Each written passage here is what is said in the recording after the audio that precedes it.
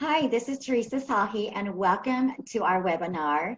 It's the celebration of International Women's Day. And so together, myself and two of my colleagues, which I'll introduce to you here in just a moment, wanted to come together and talk about what International Women's Day means, what it's meant in our history, what's going on out in the world, and what it really means to each of us women here together as colleagues and as women here joining our webinar and connecting with us here. So first, let me introduce who is here with me today. Now, as you can see, both of the women here have beautiful red blouses on. So the first woman I'll introduce is the one with the dark hair. It's Tandy Elisala. Tandy is a family caregiver, coach, and empowerment coach for Empowerment Advocate. Tandy is passionate about helping bring hope and wholehearted living to people going through cancer and their family caregivers. Tandy herself is a 4-time cancer thriver and former family caregiver. She is a multiple best-selling author, inspirational speaker, and mom to 3 kids, 1 angel dog, and 1 diva cat. So welcome, Tandy. Thank you. Absolutely. And the other beautiful woman here with us in the red blouse, but with the blonde hair, is Claudette Chenevert. Claudette works with stepmoms struggling to create a cohesive family. As a certified master step family coach, she provides education, support, and tools to enabling stepmoms to achieve their goals within a specific time frame, often surpassing expectations. She helps stepmoms find what works best in their situation so they'll be able to create the kind of family they truly want. So welcome, Claudette. Hi, everyone. Hi, ladies. So again, I am Teresa Sahi, a certified women's success coach, a law of attraction trainer, mom, wife, and community builder for great women. So I decided to make a difference in the world by becoming an empowerment advocate for women, by helping them to overcome overwhelm, struggle, and uncertainty by embracing their inner feminine power, creating a new life plan, and get clear, confident, and committed onto what they really want. So yay, so thank you guys for being here, and let's get started. So this is International Women's Day celebration, and it's about looking at the history, where we're going collectively, where we've been individually, and what it really means to us to gather together and to have this discussion and what we can take from it going forward. So as it turns out that this organization, and you can look up more about the organization of International Women's Day. They have a website of just that name. And it actually began like way back in the 1900s. Who really knew it was going on way back then? But certainly it's been through a history of different things throughout the entire world. So it's a global celebration. And it's recognizing the achievements of women in social environments, financial environments, and their service in the world, and in their service in their homes. So it's really about just recognizing that and going forward. So I invite you to look at their website and learn more and more about that organization and how you can get involved in your own communities. So this year's theme for that organization is where I can start it off in our conversation, but it certainly isn't the only focus of our conversation. We wanted to just have an open discussion on what it's kind of meant to in our own life and what we've come across as maybe challenges or successes, and how we dealt with any of our own struggles. So, sorry, I just lost my train of thought. What was I going to say? We're going to talk about gender parity. Yeah, thank you. So so that is the theme. I'm so sorry. The theme and they have hashtag Press for Progress, and it's about gender parity. And so I would like to defer to one of my colleagues here if they wanted to explain for those that aren't familiar with that term, what that actually means, and then we can go into how it has impacted our own life. Well, I have here opened up the definition of gender parity because it was something that I hadn't heard before, but I was very curious. And so according to Wikipedia, which is a place to often go for definitions, it says here it's the index in socioeconomic index usually designed to measure the relative access to education of males and females. And so it's often used to see how men and women equate to one another, whether there's more men versus women, whether it's in education, in certain work areas, in economy, financially. So it's really to try to bridge the gap between inequality between men and women. Absolutely. You know, I also wanted to say that there was on their website about this topic, they actually listed 10 values that I think that are really important just to say it out loud. And then, you know, us and who's listening here with us can maybe take that in and some that they can like recognize in themselves or even want to strengthen in themselves. So let me just say them to you real quick. Justice, dignity, hope, equality, collaboration, tenacity, appreciation, respect, empathy, and forgiveness. So, yeah. So, you know, thank you for sharing more about the definition, Claudette. You know, and my own experience with, and not using the parity term either. I wasn't always familiar with that term in this way, but my own experience in my own career, in my own life. I think when I really recognized that I was maybe getting disconnected from society in some way is in my corporate career, where I was feeling a gap, and it was the gap that I didn't feel I could be who I was. I was working in a corporate environment and very, very masculine environment, and so I was feeling that pressure of society that I had to always show up having all the answers and doing more and more and trying to be this superwoman and trying to figure it all out. And when it comes to having discussions at work, and I had to not follow my intuition, but have all the answers and have it proven and have all the statistics and be able to explain it all, boom, boom, boom, rather than here's an idea that I feel would be awesome. That wasn't necessarily accepted, which was who I was. And my, you know, I loved following that intuition and playing it forward and kind of like collaborating together to get to the final answer. And so many times it wasn't taken as acceptable.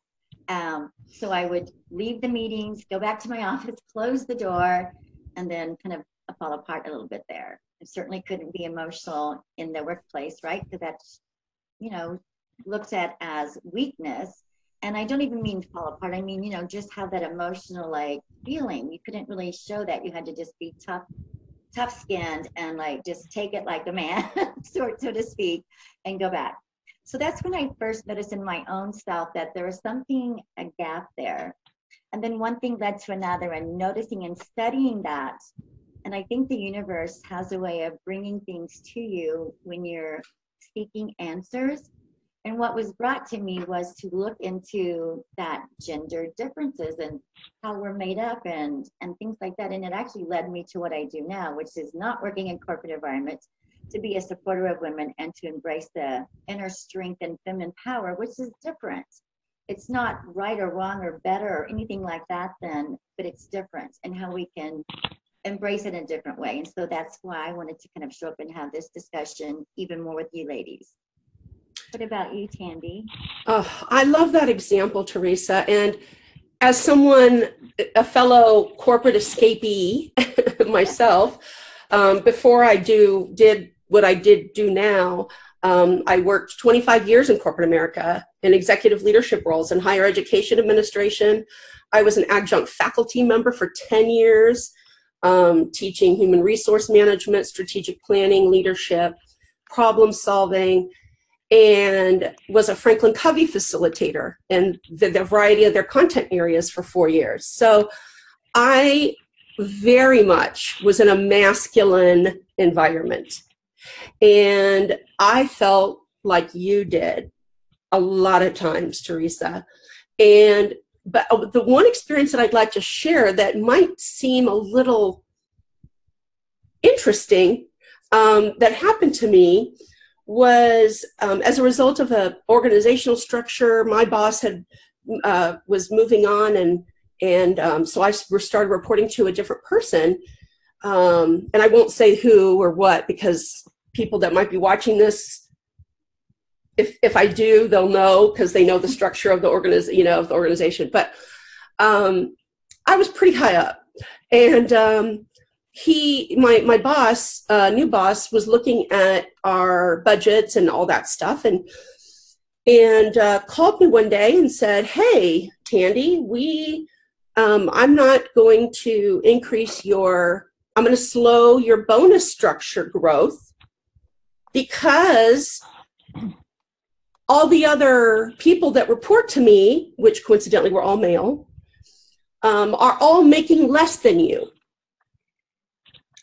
And my very first instinct was, "Yay for me!" Like I'm actually like, wow, my previous boss, who was also a male, was supportive of me and was doing that. You know what I mean? Like I really felt there for a hot second. I was like feeling really proud that I did have some pay equity, there, which can be an issue of contention. And then that thought immediately was, "Excuse me? You want to slow my bonus and my pay, my increase, because your other direct reports aren't making as much as I am." So I proceeded to own my power and shine my light, and I immediately expressed to him my disappointment with that, and with his leadership. And I let him know how valuable I was to the organization, and specific to your point, Teresa, about specific concretes, backing it up. I had, all of that. And in that conversation, I said, I have saved the company over $3 million this year. I, have decreased operating costs. I have increased student engagement and retention. I have increased employee engagement and retention by this amount. My department is the employer of choice for this organization. And I went on and on about 10 things, 10 solid statistical ways that I and my leadership and my department, to your point, collaborative efforts of everyone on my teams was doing for the organization. And why would he punish me for doing a fabulous job? I mean, I don't want to sound cocky, but it was very unsettling. And in that, the end result was he backed off. And I think he ended up just bumping everybody else's pay to what I was making. But we all know that are watching this, that if I was a male, and that there were all the other direct reports were female, making more than I was, my boss would not be calling me and saying, "You know what, Tandy, I have evaluated your budget and your everything and your contributions to this organization, and I'm going to bump up your pay 30%. That just wouldn't happen. Right? Yeah. Yeah. So I really believe it was a gender issue. And that experience really started me on the path of getting out of corporate America. Yeah, interesting. Yeah. You remind me of a similar story, but almost the opposite. The same company that I was referring to before, when I was hired into that company, I was hired into it by a male, who I reported to. And I was hired at a certain level. And within the first year of my working there, the leadership who I reported to changed, and it turned to where it was a woman that I reported to. And unbeknownst to me, come, pay raise time, right? The yearly review time, she says to me, Teresa, she gave me quite a substantial increase out of the norm. And it was because all of my colleagues were making so much more. And I was in shock because I felt like when I was hired there, like it was like, rah, you have so much experience, much more than so many of my, the team here already have. I don't mean many thousands of dollars a year less. So, but it was because at that point I was now going to report to a woman. And so I feel like she kind of got that. So interesting how these kind of play out to us in our, our corporate careers too. Yeah, absolutely. Claudette, how about you? So for myself,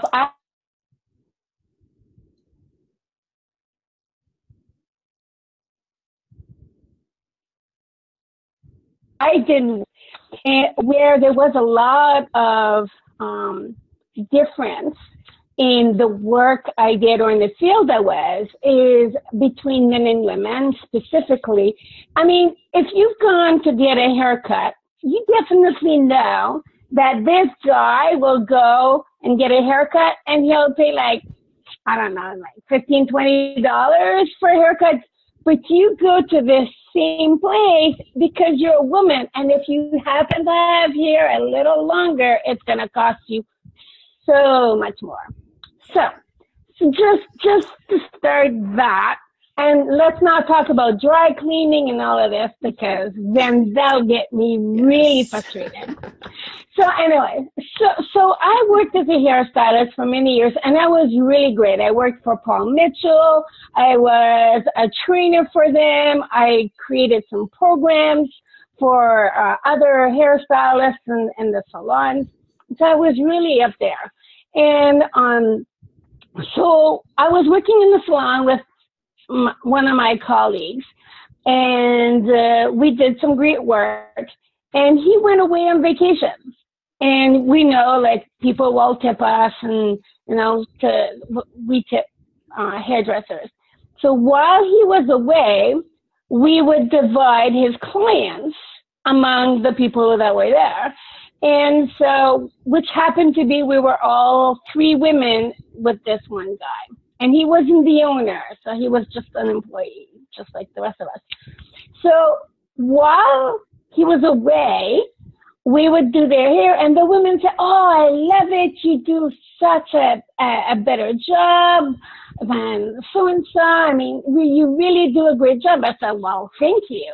And so they would tip us. But we noticed, and we sort of knew how much people would tip one another. We noticed that we actually got half the tip they were giving him. And so we're like, are you kidding? We're doing a better job than he was, but we're getting half? And so one of my colleagues said, "Hey, I noticed that you're giving us half the tip." And she was very forward. And so she says, "Yeah, but you're not a guy." And we're looking, seriously? Because, and this is in the 90s. And it was like, really? And so it really got me to think, like, why is it that for women, we need to be less appreciated, less valued, even though the work is either equal or better, and we have these men who are doing the same job as us, but maybe not as efficient or as good, and they're being rewarded. So as when I have 2 stepdaughters, and so I made sure that when my girls went to school, that they valued themselves and were able to express themselves, because these are just things. It happens in corporate America. It happens in places like when we go to a restaurants or another big place, because a guy waiter will dress up, he'll get a bigger tip than a woman who's probably feeding 3 kids at home and is a single mom, but she's not getting as much. And so I think it's a lot to do with how we view women's role as opposed to men's role. And so I'm glad we're having this discussion. So I'm getting to share, some of my personal experience. Yeah. Yeah. Thank you for that, Claudette. Thank both of you. It's true. It kind of opened up the questions. Like, we can probably go on and on about when we start looking back at different situations, but maybe to be really going forward, to take our experiences, to take what's been happening, but to really recognize like what has happened to us, but how to move it forward. Well, what is happening out there is slowly changing, and so it's not about a blame type thing. Things happen for a reason. Things are the way they are, but and you even kind of alluded to it too, Claudette, that it's the questions why, but it was also the support of the other women that was also affecting you. And so I see that's, it's, and I just see it as we show up doing what we've learned to do, would have become like the norm, but then the norm is kind of getting stretched and pushed, and it's, that's why this conversation is happening. That's why there's this Women's International Day going on for almost 100 years. It's because the norm doesn't feel quite right. So what do you think is really happening even to our younger generations, or what can we do to help them so we don't carry on a habitual way of being just because that's all they've learned? Because it's kind of like, if we don't talk about it and share that it doesn't have to be that way, and it's not really has to be a fight and they're doing something wrong. It's maybe about how we could show up differently. Yeah, I'll take a stab at that, and then Claudette, I know you've got some awesome input. I think it comes down to, and this is going to sound really simple, okay, and we can break it down in different ways, depending on how the conversation goes, but I think it comes down to how we raise our children. And I think it comes down to worthiness, deservability, which ultimately is self-love. And how are we, I guess, training and educating our children to love themselves and to accept themselves as they are, and to know that they're beautiful with all their imperfections. There's so many obstacles or mistakes that I see even smart women making. Here's a big thing. We put, especially as women, we put other people's needs ahead of our own. And when we do that, we are doing a disservice to ourselves, most of all. Because, and we all know the airline story, right? Put your mask on yourself first and then put it on somebody else. But in real life, every day, day to day, hour to hour, when the kids are going, mommy, look under the door, mommy, I made this picture for you. When they're in school or they've got needs, they come to us and we just stop and we put other people first. We do it as parents, we do it as leaders in our communities, as, leaders in our families. And I think that has to stop, because when we start owning our power and feeling that we deserve, everything, all the goodness life has to offer, and that we feel worthy of it, then I think we can step into our power and shine our light. And in shining our light, we're able to help others shine theirs. And I know that's why we do what we do in the various ways that we do it. So I don't know, Claudette, what are your thoughts? I love what you shared, Tandy, and you're right. The way we raise our children is the gate to changing what is happening in continuing the journey of the women before us. You know, part of what we do is we do what we do because this is what we learned in our families of origin, right? Yeah. Like we will repeat what we learned. The thing is that today we can do things differently. And, you know, I understand now, like from what I learned in my personal experience as being a hairdresser and being, you know, the differences I personally experienced, I try to now see how I can make everybody more, at least on a more equal playing field. And I did this, and I try very hard to do this with my kids that are now adults and my grandkids that I both have boys and girls. And you know, sometimes we hear things like I would hear things that I heard when I was growing up that today I'm thinking like, wow, that's not okay anymore. That's not acceptable in today's world. And I think that we need to voice it in a way that says, you know what, that was okay maybe back then, but I'm not going to accept it today. And I'm just going to stand up for what I believe in. So both of you shared about owning our power and being worthy.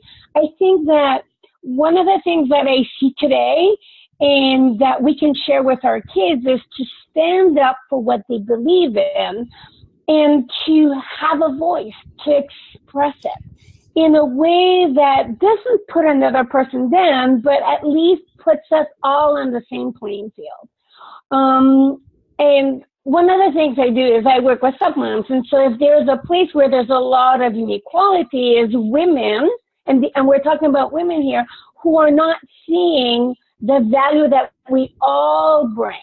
And so, you know, I think we need to see that we are all in this together, men and women, to make it better, not just for us today, but for future generations. And so the kids are seeing us, we are their role models.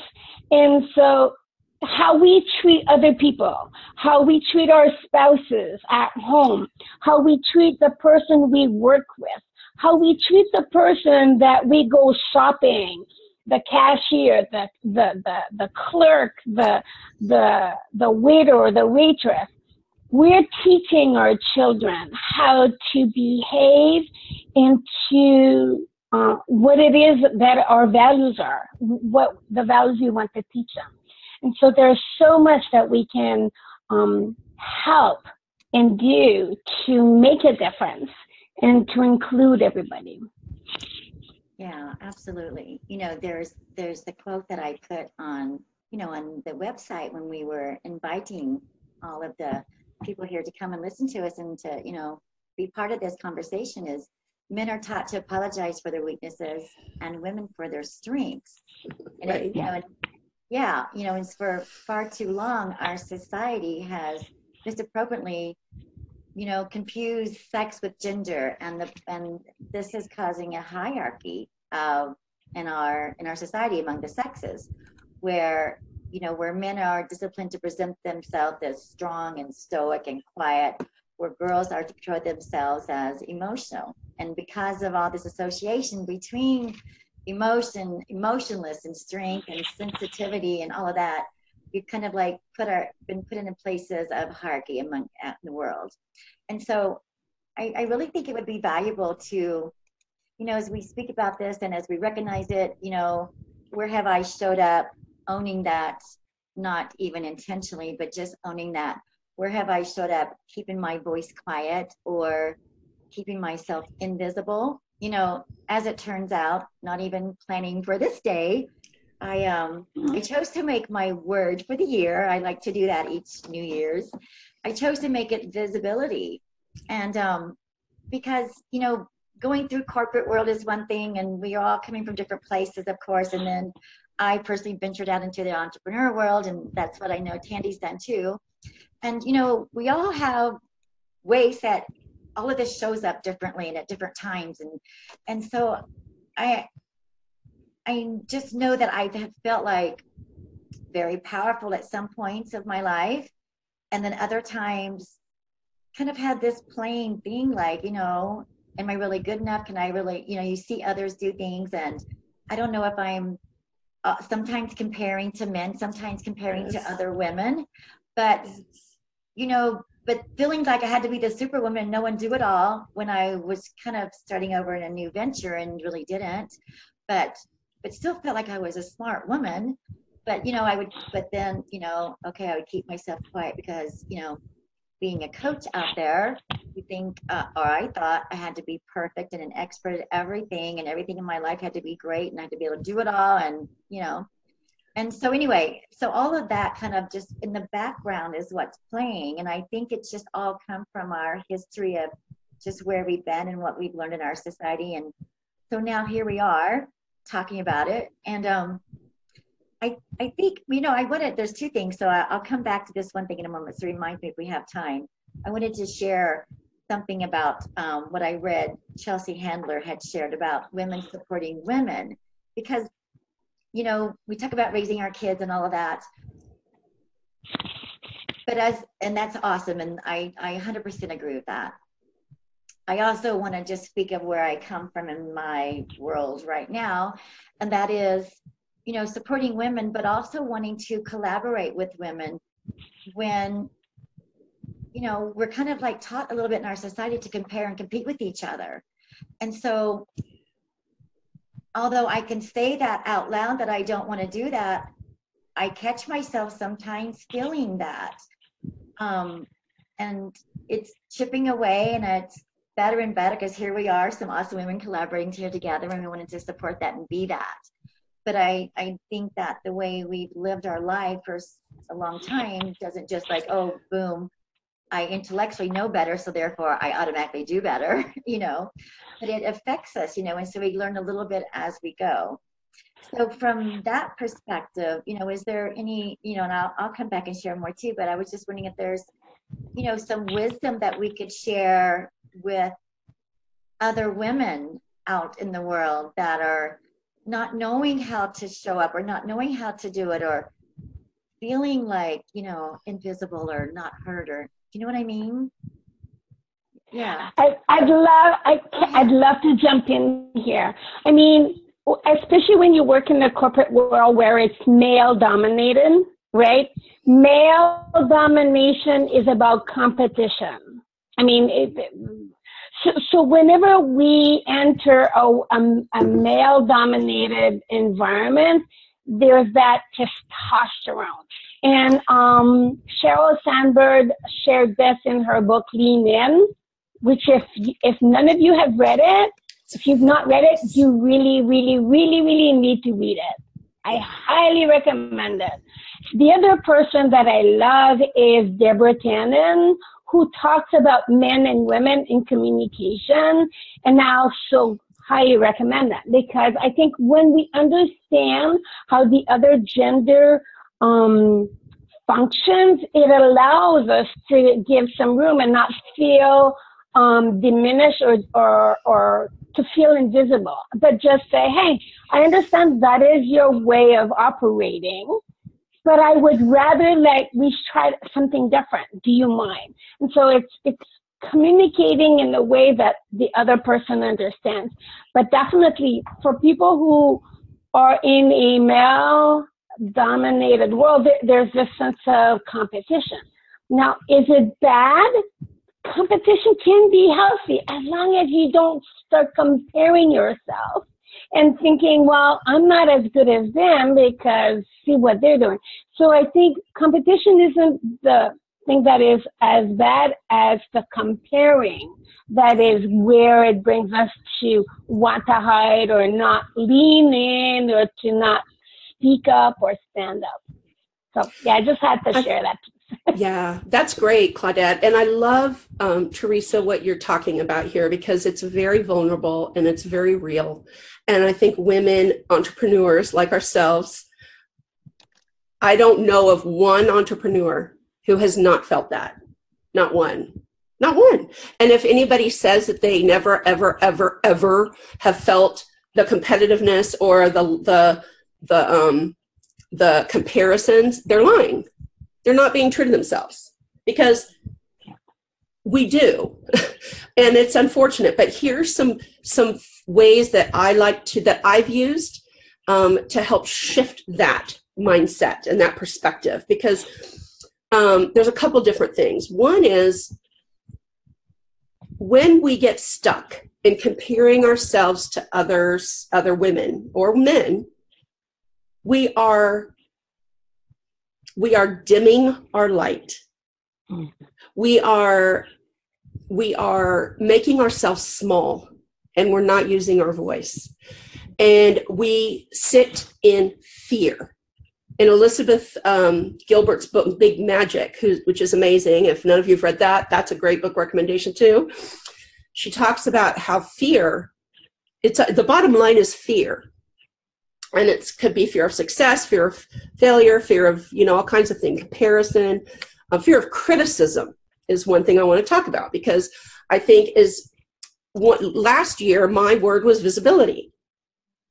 And this year, my year is consistency. But last year, it was interesting because I really focused on visibility, and I had some mindset gremlins come in and say to myself, "Ooh, Tandy, ooh, do you really want to speak on international stages around the world and be like, known, whatever your definition of a big name is? Do you really want that? Because here's what's going to happen. You're going to get exhausted. Your health is going to deteriorate, could deteriorate, because you're going to be all over the place. You're not going to be have the sacred self-care on a daily basis that you have if you're all over the place, flitting around all over. You're also going to open up the door for criticism. And I heard somebody, I think it was Lisa Nichols once, said, "You are not big until you have a whole website dedicated to hating you." And I think it's kind of a funny thing. Yeah. But my point is that when we can sit and own our voice and our worth, and know that the good that we're doing out in the world is much greater than the online bullies and the online people who will shame and try to hate and say bad things about us. It doesn't matter. That doesn't matter, because what other people think of us is none of our business.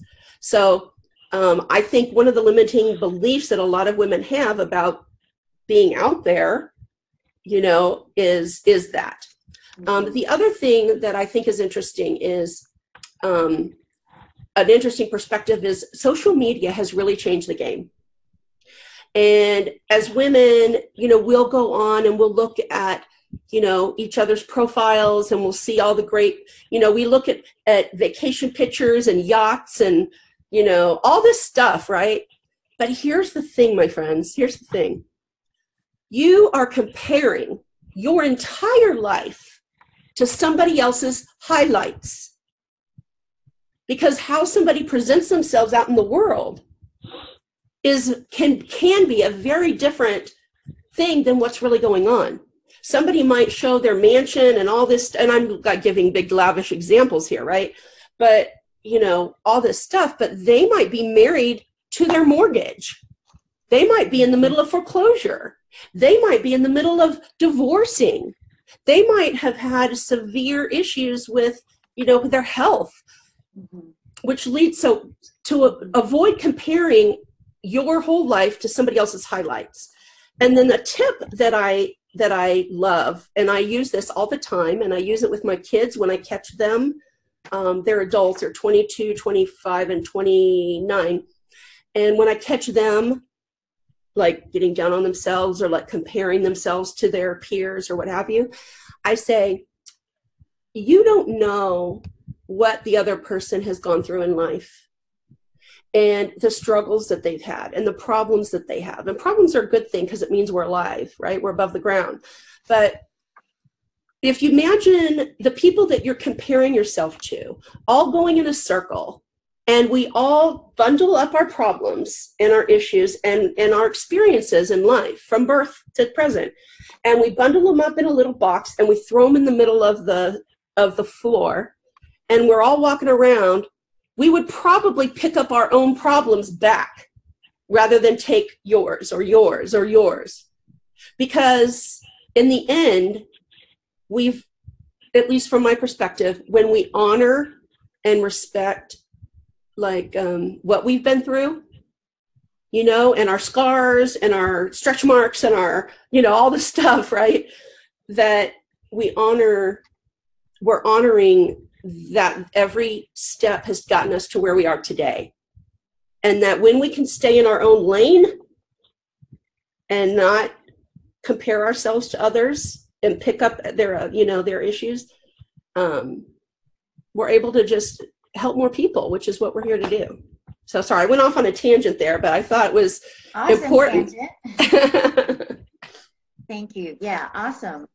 Yeah, so, you know, it all circles back around, and all of it affects each other. And I just wanted to share a little bit about this article that I read from Chelsea Handler, and then maybe we can see where we can take it from there and to check on the time or something. But she wrote an article, and she named it, like I said, "We have a problem with women supporting women." And she does this, I think this came out around right after maybe the presidential election or something like that in the United States.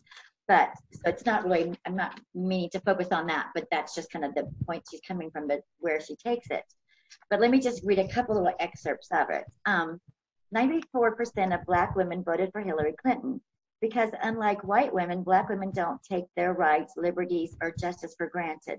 They honor how hard people fought for them, and they are fully committed to honoring the very people who risked and in many cases lost their lives fighting for the ability to count. They understand how fragile our democracy is, and they show up again and again because they know firsthand how fragile democracy and civilization are. And then she goes on to give statistics about how many voted and all that stuff. But where she's going with this is, even as the free country that we are, and even that we say that we want women's rights, when we had a woman run for president, how few of us, or only some of us, didn't show up for her, to support her. And so she's making a point here about, ladies, we can do better than this. We can eliminate the competitiveness that has been imposed upon us because we are treated as a minority, or they have been taught to tackle rather than decline. We can wake up America and American women to do a better job going forward, and to create an activist fire under women to start treating other women with respect. We need to rise up and use our votes to help ourselves and to stop hurting ourselves. So forget jealousy, forget competitiveness. We are stronger together. Find a woman you have nothing in common with and give her a hug. Then hug yourself. Then roll up your sleeves and stop looking in the mirror. Look around. Get away from yourself, find women to support, and throw your weight behind them and get involved. We are better than this. We are better than what we've seen. We can get behind each other. And so that's where I feel that is super important part of it, is for each woman, regardless of where she's come from, who she is really to kind of like take your own power back. You know, so my coaching and programs are all about feminine power, which is really just about, for women, focusing on women. That's where I feel like my strength is, where I have history of, you know, who I want to support and what I can really personally relate to. But it's really about just taking your power back. And so when you're feeling less than, or when you're feeling like you're in the job and you can't go for it because you don't have the education as him or them or they, or the experience, or that you won't be paid for what you want, just step back and ask, is that really true? And how can I change it for myself? Because the more that we keep embodying that belief, the more we're going to keep carrying that belief forward. So really, it's this movement is all of us together, but it's really individually showing up in our own belief system and how we choose to believe it for ourselves. And so there's external action and things to do, but in my opinion, the external may not get you where you want to go if you don't do the inner work first, because we can sit here all day long and say this is what we need to do, but if we don't really look at my belief system and how I'm showing up, and am I working on my own confidence, am I building my own skills, what is it that I might be doing to self-sabotage myself? Do I have to believe them? No. What do I believe about myself? I feel like that's the foundation of who we are, and that's what gives us our power. And so regardless of what's going on in the world, we show up differently when we embody differently, and we're leading in a different way based on those beliefs, not being a follower to what we've seen through history, and being a conduit, intentionally or not, to keeping that going forward. And I love what you shared, Teresa. I think, that a lot of what you said is about, empowering ourselves, believing in our own ability to do what we need to do, right? And it starts with believing that you can do it. And sometimes we need some role models. And I understand, like, sometimes we don't want to be comparing, but it really helps when we can find in our world a few women that could actually show us what it looks like. Mm-hmm. And, there are some examples. Three examples is Mother Teresa. Like, for me, what she's done, is she took something that was broken and she went and helped these people when no one else wanted to do.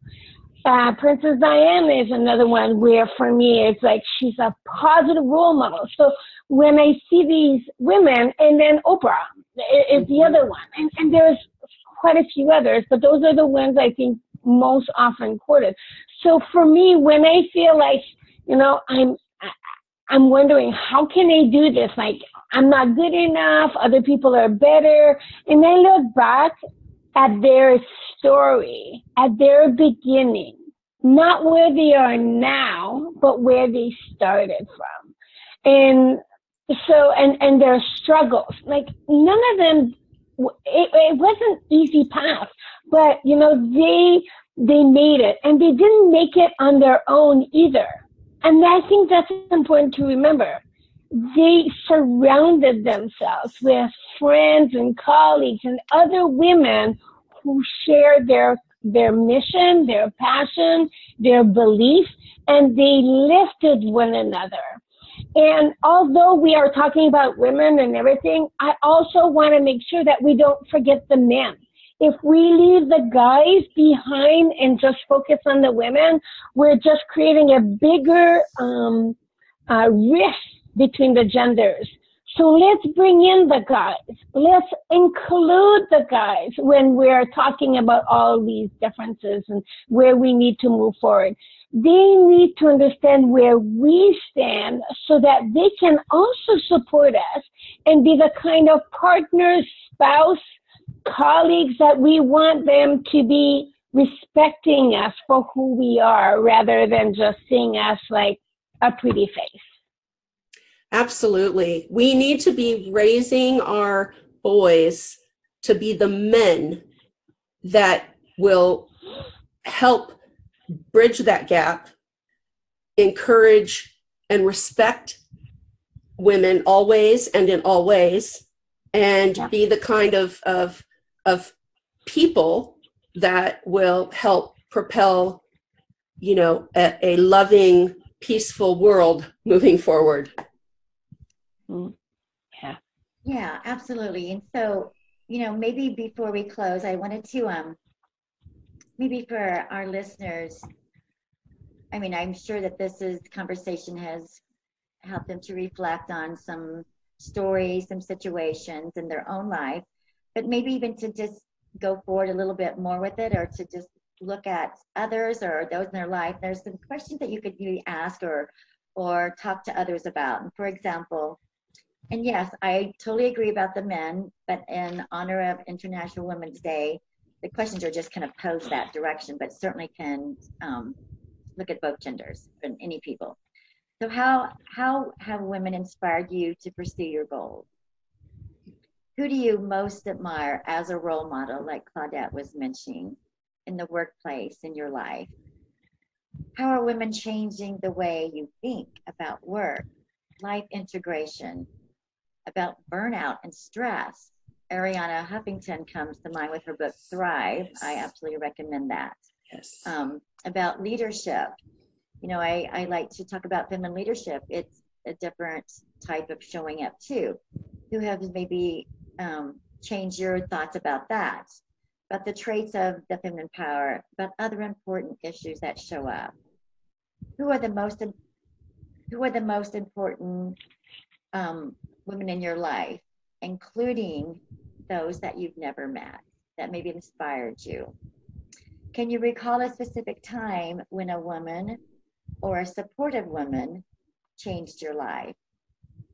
And you know, there is somebody, one of you ladies mentioned Sheryl Sandberg in her book Lean In. Claudette, you did. And I believe she had another book. I'm forgetting the name of it. Option B. Yeah. It was about her husband after her husband passed away, right?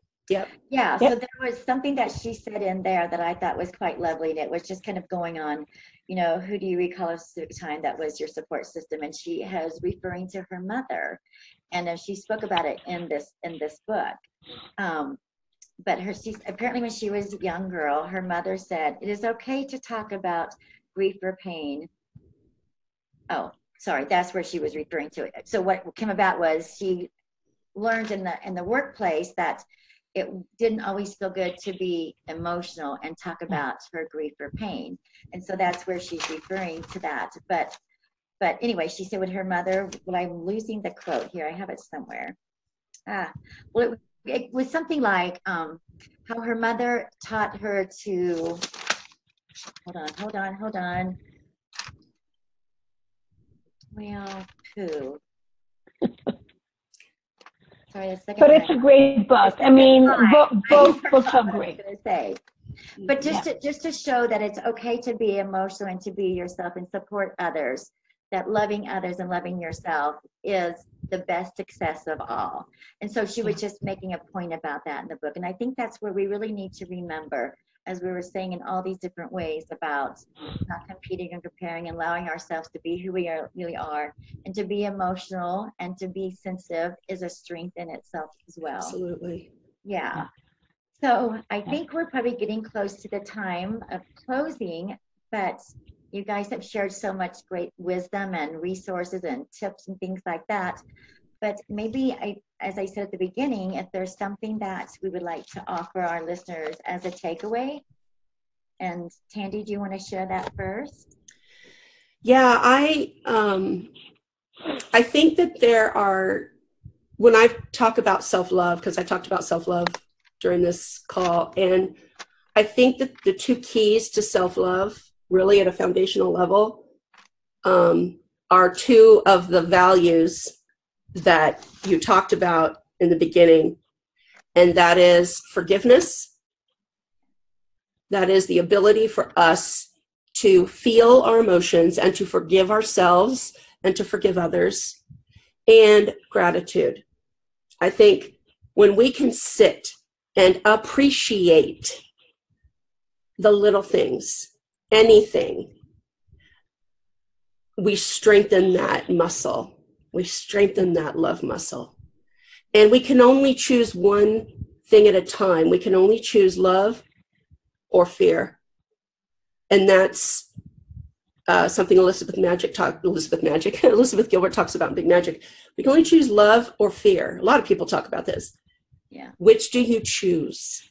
And I encourage everyone to take each moment. You know, we are Agapi Stasinopoulos, who is actually the sister of Ariana Huffington, talked about in her book, I forget what the name of it is right now, but she says, we're human beings, not human doings. And I think I just want to bring it back to Teresa, what you said in the very beginning about intuition and about standing in your feminine power, and how important that is for us to honor that and embrace it and integrate it, and to spend more time being instead of doing. Great. Beautiful. Did you have a free gift that you wanted to? Yes, I do. I invite you, if you're, interested in kicking overwhelm to the curb, in, I have a Never Be Overwhelmed Again quick start guide to inner peace and alignment, and you can grab that free gift at bit.ly//by overwhelm. So that's bit.ly/BYEOVERWHELM, bit.ly/by overwhelm. And in that, you're going to get, some specific ways to set boundaries. You're going to get my top 25 go-to affirmations and how to make them work, because there's a secret sauce to making affirmations work for you, and a few other surprises in there for you. So that's what I've got for them. Awesome. Thank you. Claudette? So some of the things I just want to share as we are wrapping up is that, we all shared some great things. I love what you shared, Tandy and Teresa, especially in the beginning. One of the things I've seen, especially working with stepmoms and myself, is to stand up for what you believe in. So many times we just say, oh, that's not important, or someone else will do it. We have a tendency to minimize what we're doing or thinking or saying. So stand up. Stand up for what you believe in and share it. Voice it. Don't be afraid to express it. Oh, it's okay for you to stay and express it. Don't hide. Don't hide behind someone else or hide behind an excuse or whatever.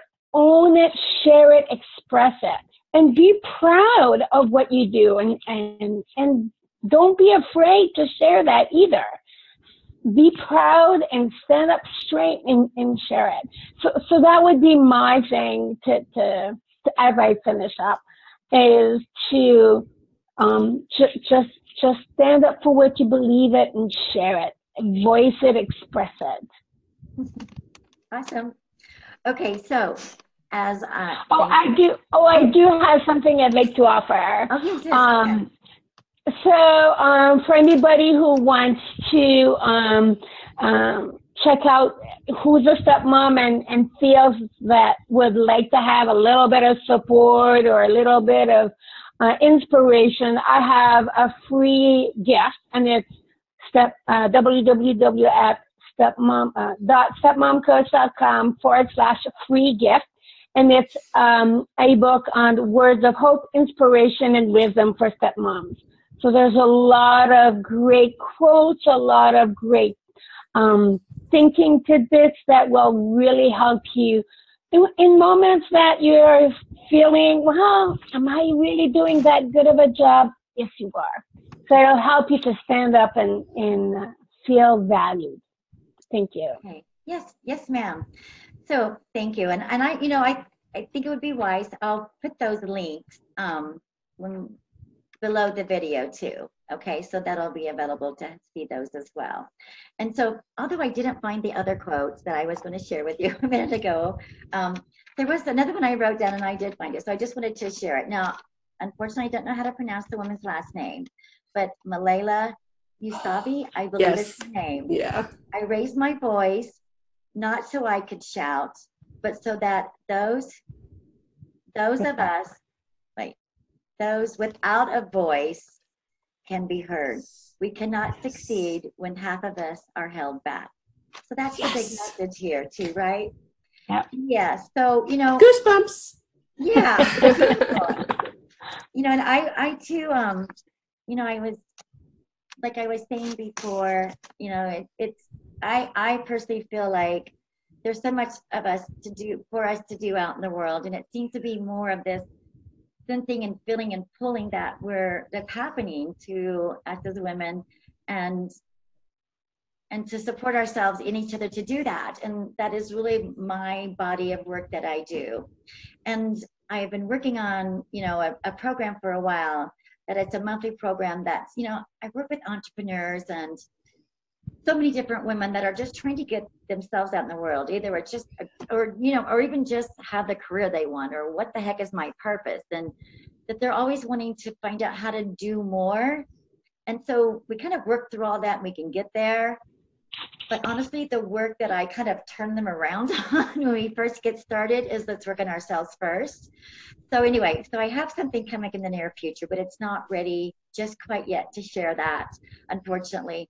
But I would like to invite you, if you haven't received from me in the past, if you're new to listening here, is I do have a complimentary book you can download. It's Awaken Your Feminine Power, and it's about the 7 secrets to being a confident, purposeful, and sensual woman.